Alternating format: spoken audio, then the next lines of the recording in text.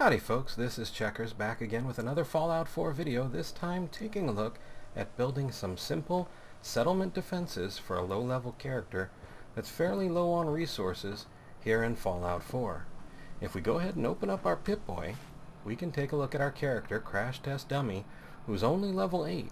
And if we look in his inventory, we'll see that under junk, he doesn't have a whole lot to build with. He has a fair amount that I've scavenged from the world, but we're not going to be building any generators or laser turrets or missile turrets. What we can build, however, is a simple machine gun tower, so let's get started with that.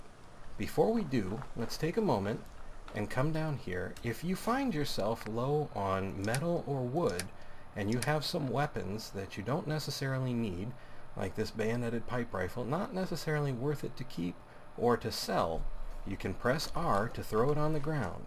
Open up your settlement interface, focus on the rifle, press R again to scrap it, and you will be rewarded with 7 steel. Now, in a settlement like Oberland here, you might be tempted to rip down these chain link fences for steel, but I would recommend against it, as they provide a sort of man-made pre-apocalyptic barrier to the settlers and the plants within.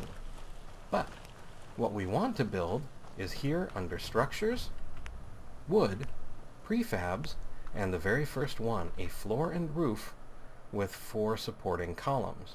Go ahead and plant that down, come through, step over to the side, and come over to stairs. Now, I personally recommend the second set of stairs just because they're a little less wood than the first set and they take up less space. Now, after you've built them, if you say build another tower and you want to move stairs, you can pick these up again and take them with you, or you could even store them in your settlement inventory.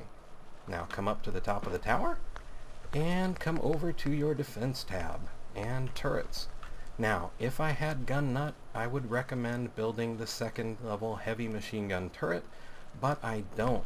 I'm only level 8 and I haven't invested in it yet, so I'm going to use what I have, which is this simple machine gun turret. It requires 8 steel, 1 circuitry, 2 gears, and 2 oil, and I'm going to plant one on each corner of this prefab. Just like this.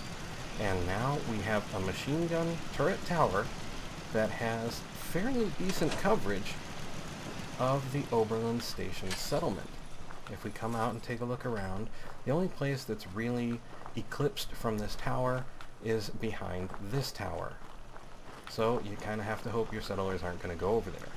Now let's take a look at why this is important. Opening up the settlement interface once more, we can see that our happiness at 53 is now going up instead of down. The reason that is our defense value at 20 is now higher than our combined food and water total. This is how happiness, one of the ways that it's generated. So we have 7 food and 3 water equaling 10 total. Our defense value is 20, twice that food and water total, so our settlers are happier now. I also suspect that the number of times your settlement is attacked is related to the ratio of defense to food and water sum. So if your defense is lower in relation to your food and water total, or even below your food and water total, I feel personally that you have a higher chance, a higher risk of that settlement being attacked. And one of the things to remember about happiness is that while settlers don't appear to die, at least at the moment, they can leave if the happiness drops too low, so it is something you want to keep in mind.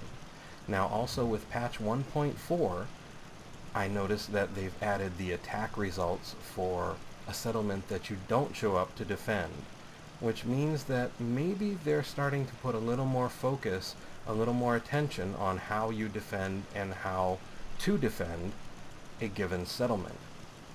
And this machine gun turret will be helpful perhaps for that auto resolution, but what it's mostly going to be useful for at a low level with low resources and low defenses like this is if you show up to help defend the settlement.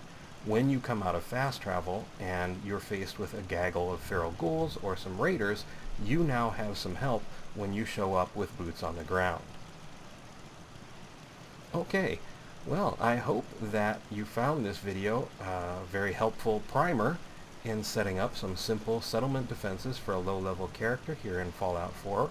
Once again, this has been Checkers, And I would like to remind you that I have a Twitter link in the description of the video and on my channel main page. Also, if you look in the upper right hand corner, you'll find a small letter I with a white circle around it.